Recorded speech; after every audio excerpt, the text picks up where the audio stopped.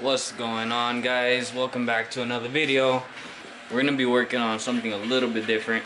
A new class of car, not this one, but I ended up getting, just watch, a 2016 Mercedes CLA250 that's unfortunately crashed. So we got quite a bit of work to do here. You already know this is gonna be one of those videos where we rebuild and make it better than stock, obviously, because I mean, this car has potential. These things are good looking from the factory, don't get me wrong. So I mean, I got it covered up right now just because I'm waiting on the keys to get here. So the windows are down and I don't want, you know, weather to get in there and snow and rain, because we are in December almost. So as you can see from the damage, we need to get a lot of stuff off today. I'm just gonna start working on this thing, see what I can get off, what I need to get ordered, because the next video you guys see, I want to hopefully just have everything and start putting stuff on. Today I have to get on the oil pan because the people that shipped the car thought it was a good idea to forklift the car from the front. So if you look back here, they cracked my oil pan. So yeah, that's nice. So gotta get an oil pan in there so that I can get the car filled with fluids and moving around. So today we're doing that, and I'm gonna start disassembling the whole front end. So we got to get headlights off, crash bar off, intercooler off, start getting tie rods are broken, so get tie rods in. After that, that's pretty much it though. So let's stop wasting time and let's get to it. Alright guys, we got the car in the air as far as it's gonna go, and so let me show you guys a little bit better. So that's the damage of the company where I bought this car from.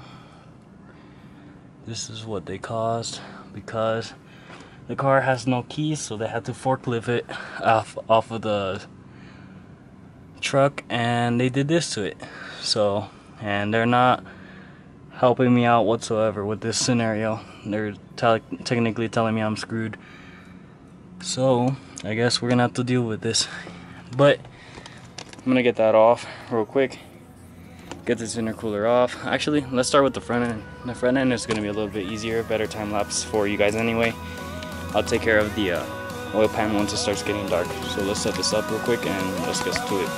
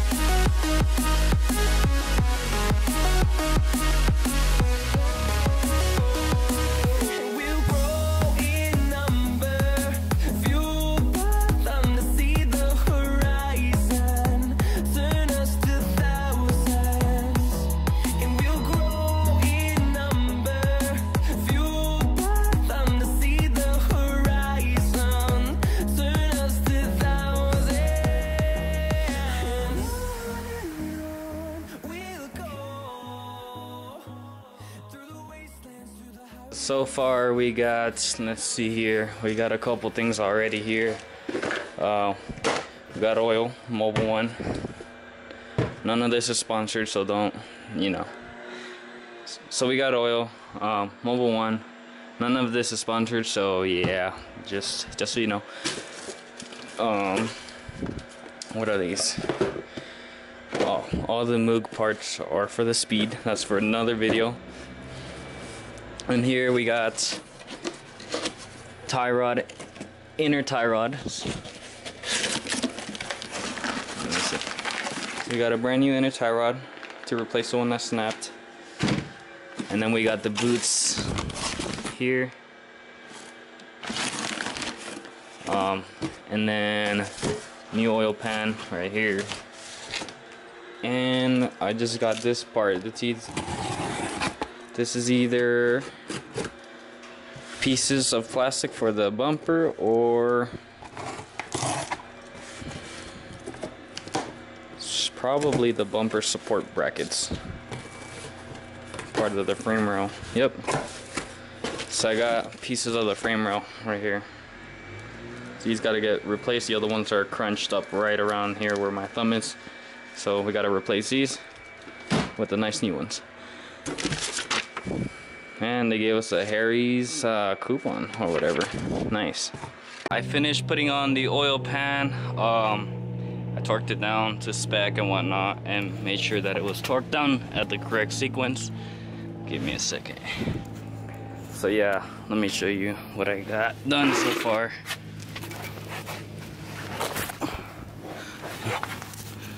So far we got all the bolts around torqued down. I got the sensor put back in, that's torqued, sensor plugged in and whatnot. And I got the AC bolted back onto the oil pan. Now all I gotta do is put this like CV axle like bracket back on, this guy right here. That goes bolted onto the engine block and up there. So I gotta put that back on, and then once that's back on, I gotta put the CV axle back in, and then we're done on this side. Actually no, serpentine motor mount, and we're done on this side. And then we can move to this side and work on this. So for now, like I said, I'm gonna just do that real fast since I have all the bolts right there, and we're gonna get that done real fast. Alright, so I got this CV axle back in, all bolted up and everything. Got the bracket back on over there, and now we're gonna do the serpentine and the motor mount real fast. So let's get to that one. I got all the suspension done on the passenger side. Just still gotta button up little things like the caliper and sway bar and link and whatnot. Driver side, we got the knuckle off. We got the lower control arm off. We're putting in the new one now.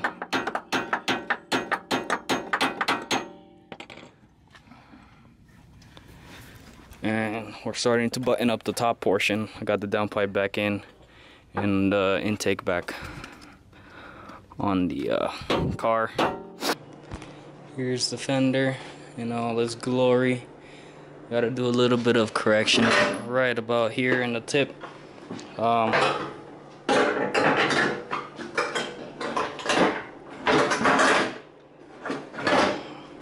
think I'm gonna try to secure it before I do that. And here's the other headlight. This is a used headlight, of course. So it was broken at the bottom. Oop. Right there. So I just put some JB weld. It's not gonna hurt it. So, and then I do need to buy new light bulbs though. This thing came with 0 light bulbs. So I kind of just borrowed one from the other one just to make sure that it was working. But tomorrow I'll get some new light bulbs for that, and then try to line it up with this fender right now.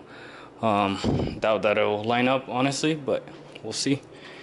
So yeah, let's get these fenders, this one fixed up real quick, and then I'm not gonna show that process just because I don't have a lot of memory on my SD card right now. So yeah, I'll fix this little problem right here that it has. This is pulled out, and then we'll try test fitting both headlights. I'll try to mess with this side as much as I can, if I have to, and we'll go from there, from that one. And yeah, so let me kind of just fix that, and then I'll show you guys what it looks like when it's all buttoned up and put on.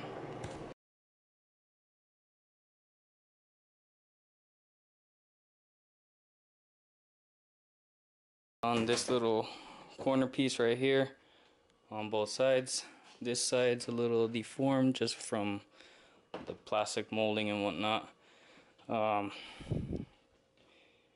yeah, let me show you what it looks like.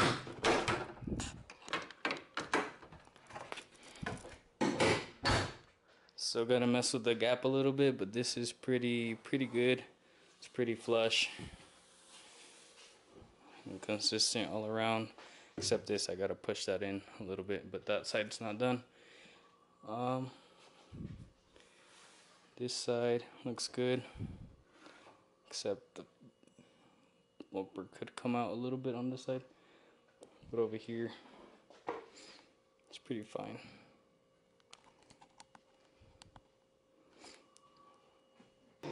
Here's the front end on the car, finally actually put together for once, and actually having a front end and whatnot. So everything lined up pretty good, and same amount of gap on both sides, so that kind of works out a lot for us.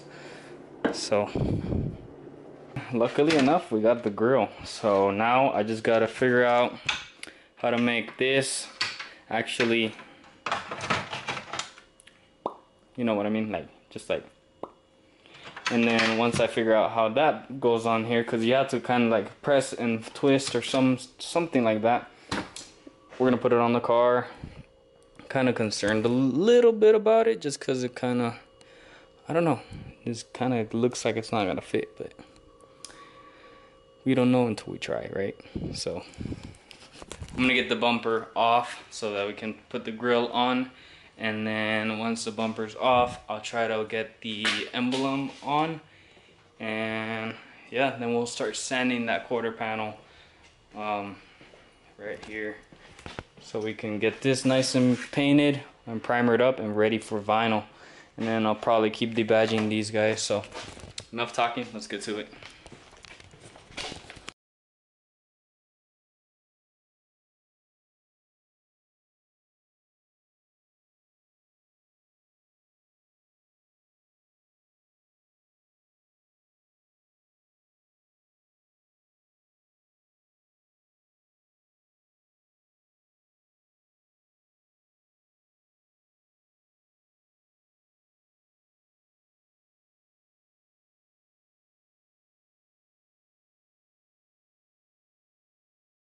Alright guys, well, I got all the body work pretty much done. Just gotta wait for it to dry so that I can sand it. So we're gonna do a shave emblem in the back. It has 3 little holes. I did put some metal in the back of this, that's why that's all off over there. It's all taken apart. But yeah, we ended up putting some metal with some JB weld in the back. Kind of ghetto, but who cares? It's gonna hold, and it will hold. And then we're gonna get all the excess off later when I sand it down. I sand this down. I found some cracks on here. We just used some glazing putty. We didn't even use Bondo for that. Got some Bondo here in the bottom that I still need to kind of sand down and do a double coat. This one is pretty much good. Just gotta wait for that to dry better. So right now it's kind of tacky, and I just went over it with the I don't know, cheese grater thing, whatever, for Bondo. Alright, so yeah, so there's that.